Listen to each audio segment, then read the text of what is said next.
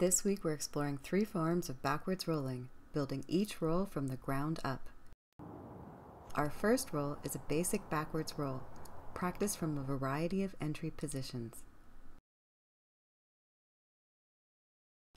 Next, we roll while protecting the face with the hand, again from a variety of entry positions. Finally, we roll into a flat position, which can be useful to halting momentum when rolling down an incline.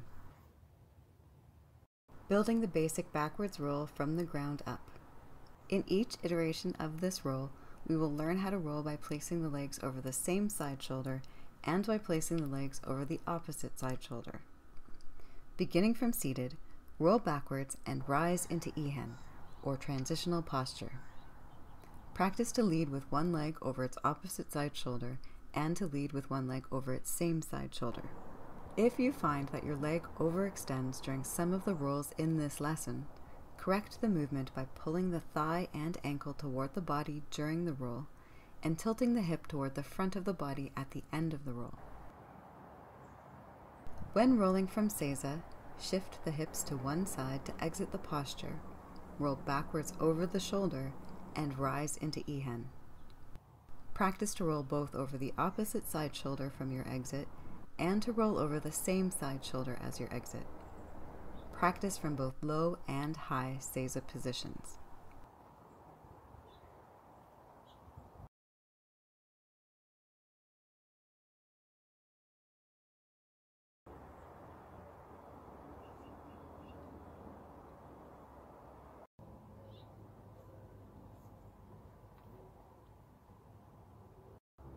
Continue to correct overreach in issues of balance as you train.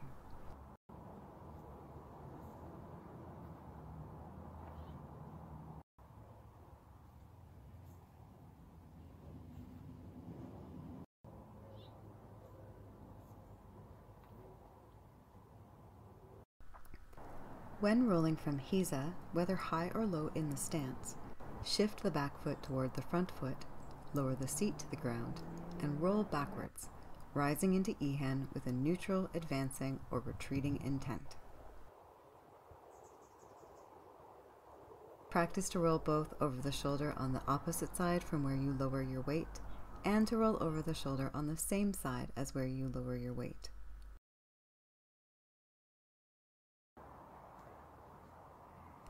If rolling over the same side as your exit, shift the hips to one side, for example, the right side, rotate the torso toward the left as you lower your back to the ground, and roll the legs over the right shoulder.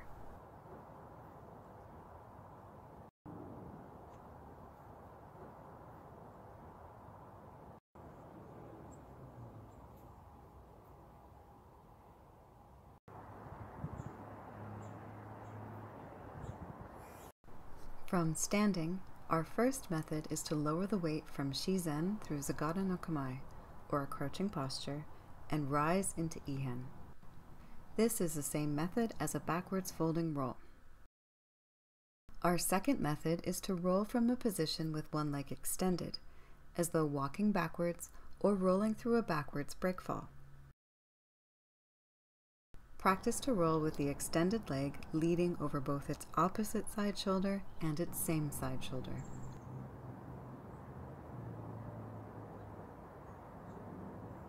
Rolling while protecting the face.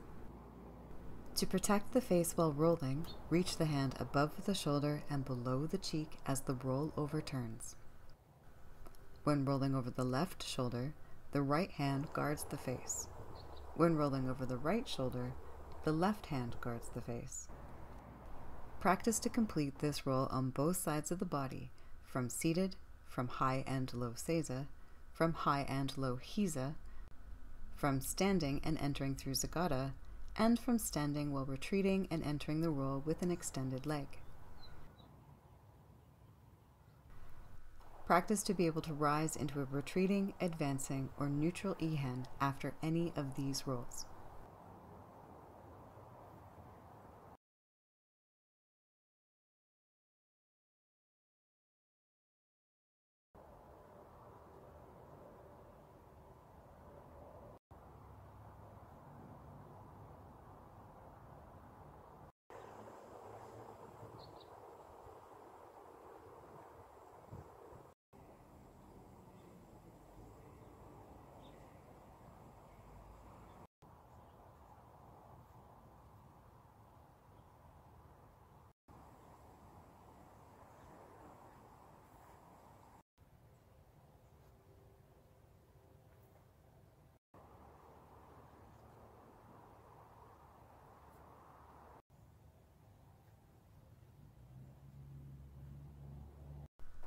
rolling backwards into a flat position.